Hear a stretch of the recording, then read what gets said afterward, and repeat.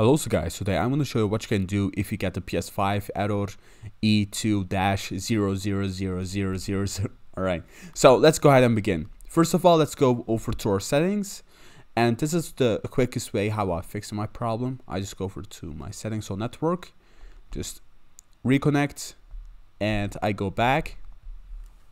I go over to my quick menu, and you can just go ahead and try to resume. So I'm on the wrong user actually, so let's log out.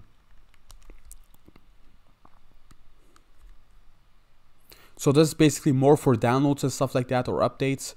So yeah, that's how you can fix it.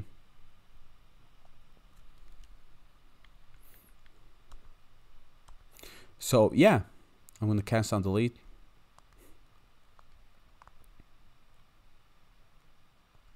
And yeah, so thank you for watching, guys. Please leave a like, subscribe, and take care. Goodbye, guys.